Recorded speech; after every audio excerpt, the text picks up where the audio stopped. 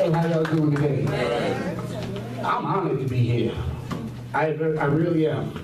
But I want to start off by saying this. I don't know nobody in this room who's been to heaven and came back and told me there is one. But I'm going to make preparations for heaven and get there and find out whether it is or not. If not, be ready for heaven and get there and find out there is one. That's me. Now, this is a distinguished panel up here. I'm the young one of the panel. And you see the subject they gave me to talk about. It wasn't because they said we need someone to speak. They gave me this panel to talk about this because this is what I lived for so long. I lived in that life. I was a part of that life. All right now. I know you hear all over me, the distinguished senator. Oh, he loves that. I was saying, the senator called me, and I'm going to call him senator. Called me Poppa Smurf. And it's the reason why I asked him to do that. Because behind that name there's a history. Y'all might not know it, but y'all might have heard of it. I was involved in one of the biggest drug deals here in Charleston, South Carolina. I got arrested with Henry Judy Bennett in Hughes, South Carolina. What happened to me during that process was I couldn't tell. I might have lost my life. But a distinguished gentleman who's not here no more that the police force might know about, named Mickey Watley. He was lieutenant for SLED. And at that time, the FBI and SLED came and got me. They wanted to pull me out the cell and talk to me. And I said, I'm not coming out there to talk to y'all. You know, everybody see me talking to y'all, they're going to think I'm telling. No, I ain't talking to y'all. And the weirdest thing about it was, that ain't why they pulled me out the cell. They pulled me out the cell because Mickey told me, I think I can help you. I said, well, how can you help me, Mickey? Only thing you want me to do for you is tell on somebody. No, you can't help me. But as a result of Mickey Watley, who ended up working with SLED, he was in North Charleston, I think he was at County 2, chief or whatever, I don't know what he had, his titles. The man saved my life. Literally saved my life. All right now. What he did for me was he gave me a mirror to look in. He didn't give me a story about, well, if you do this, you're going to end up in jail. If you do that, you're going to end up in jail. He gave me a mirror and said, look at yourself. And that's what I did. I looked at myself. Now, I knew I couldn't just get away with what I did. I knew I had to go to prison, and I went. And I went for a good little time. But through prison, I studied. I started to read books. And one of the biggest things I found out in them books, and I hope I don't offend nobody, because I'm from Mount Pleasant, South Carolina. I ain't over this side here. So I ain't gonna start no trouble because it's a long way to get back to Mount Pleasant. But let me tell you, I found out one of the biggest lies that started my transformation. And that was when they told me the white man was the devil. I said, oh my God. Oh my God. All these years I went believing that.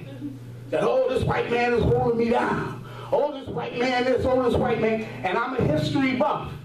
I study history a lot. I know it down pat. There's nothing you can bring up in history that I don't know about. Because I spent 73 months studying it in prison, over 5 years studying history. But when I started to realize that these Caucasian people, is that a better way to say it? Yeah. No, my light-skinned brothers, I'll say that. My light-skinned brothers was not my enemy. I said, well, what else have y'all been lying to me about? I said, if these guys, if Mickey Watley can come to jail simply because he sees something in me, it's a shame he's dead now, because I think he would have been honored to see me stand up here now and talk. But to see something in me enough to say, you somebody, and I'm not going to preach to you, here's a mirror, just look at it. That's what I did. So if they could lie to me about that, they're lying to me about a whole lot of other stuff. Now, normally I bring my transcripts. It's a big transcript. Everything that was said in court. And if I had brought it, but I'm going to tell you, most of them know it, I was told on. I was told on. And I was the low man on the totem pole. They told on me. They tried to push everything on me. But I manned up to it and I stood and I said, here I go again being proved that this whole thing I've been told all my life is a lie. There's no honor among thieves. There's no honor. The boat has sunk. The shark is eating him. Why should I go back and try to save him? I'm swimming for myself. That's right. So they put me up and they said, Smurf did it. That's why I came here today. I came here to talk to not the older people, but I'm going to say something to y'all too, but to the younger brothers that constantly hear this word snitch. Y'all hear it. Oh, don't snitch. Don't snitch. You know who started that? We did. We thought that was a way to intimidate y'all, because who could best tell me about the drugs I was cooking than the person who was sitting there cooking it with me? The police wasn't there. They wasn't there when I was doing it. They don't know what happened, but they do. So now I gotta make sure, I'm just using that again. Now I gotta make sure she don't tell. If you tell, you snitching. If you tell, you snitching. So I went on and on and on. So I started to realize that got out of control. You know, it really got out of control. Because any man who commits a crime, listen to me now, an act that is wrong, it goes against the dignity. I would normally say state, but I'm going to say Wadmalaw. That goes against the dignity of Wadmalaw needs not walk the street. Period. Right. If he can kill somebody, he shouldn't be left to kill another one. And if any one of y'all in here can stop that, you just prevented yourself from getting killed, yours from getting killed.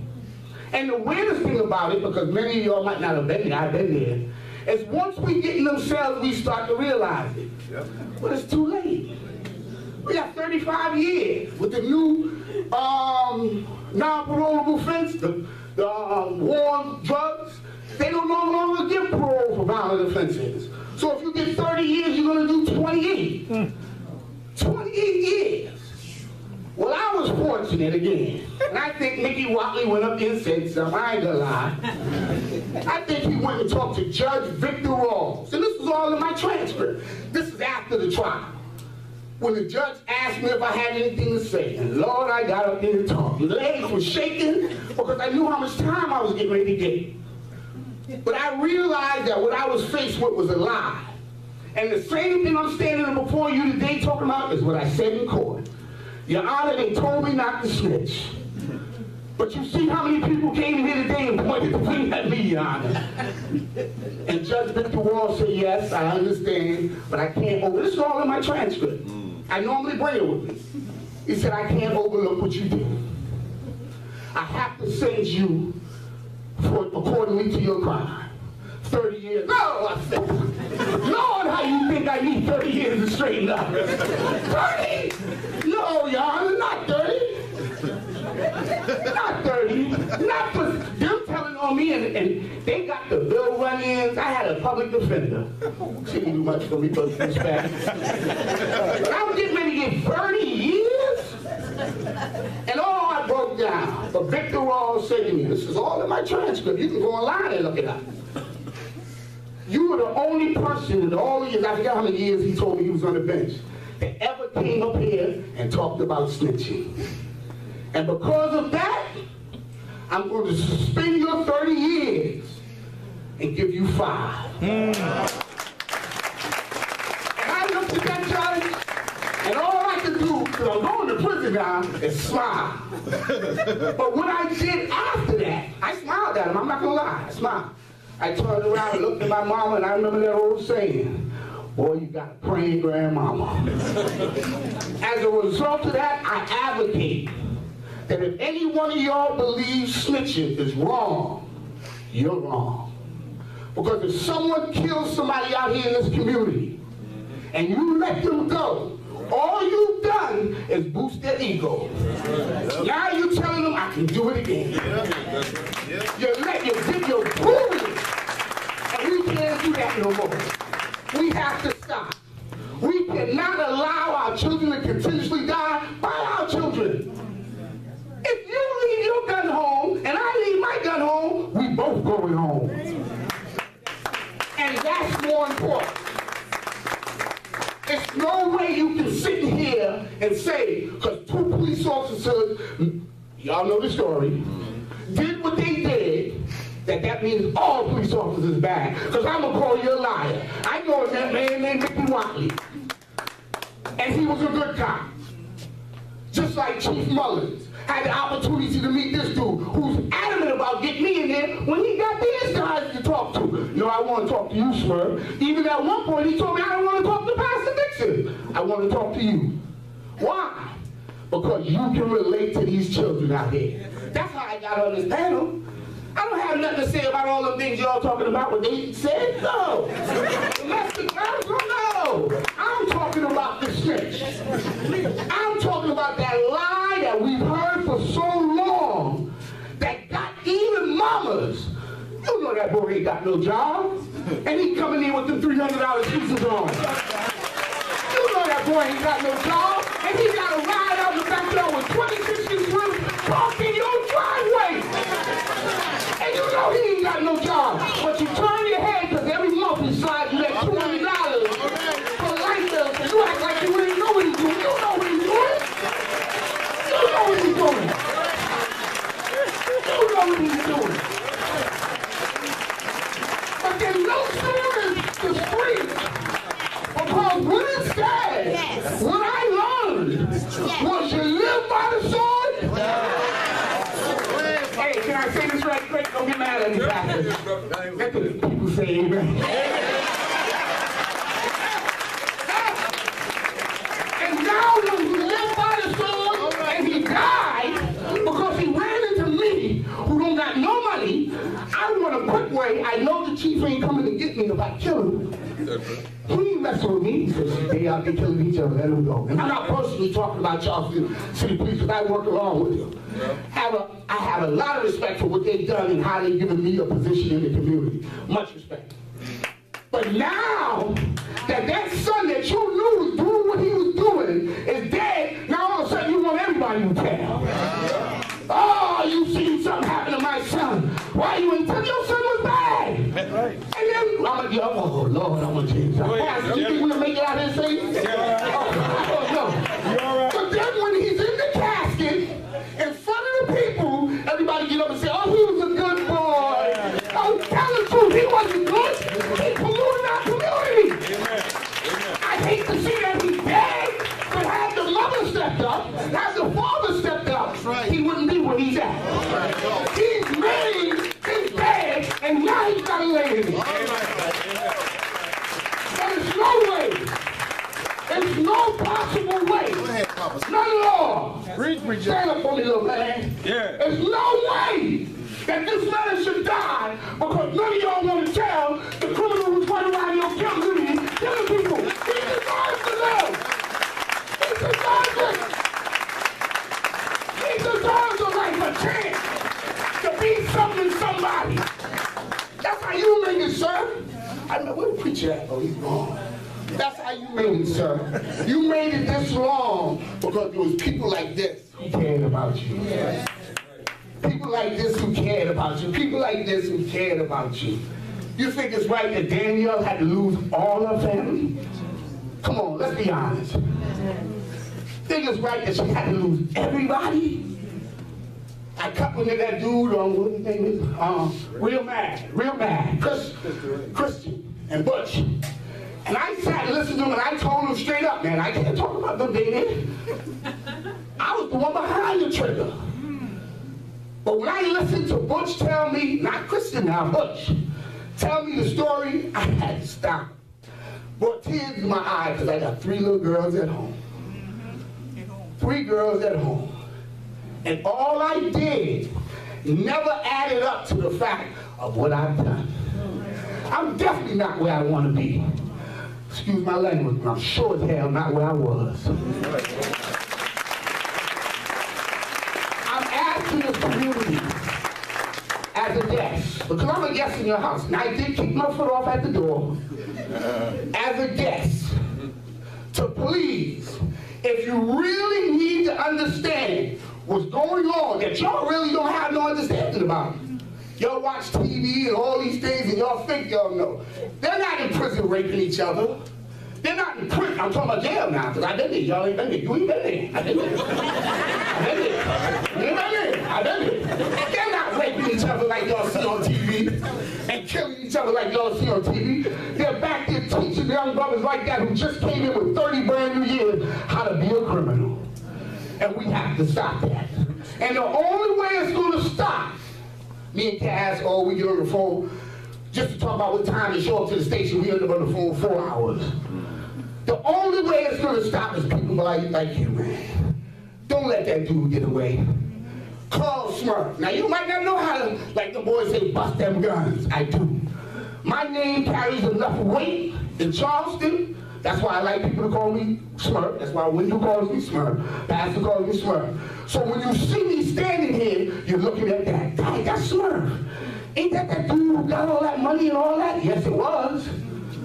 But now I got something better than money. I got a peace of mind. I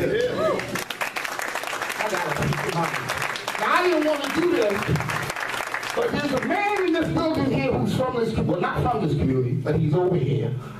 He owns a church and he preaches over here.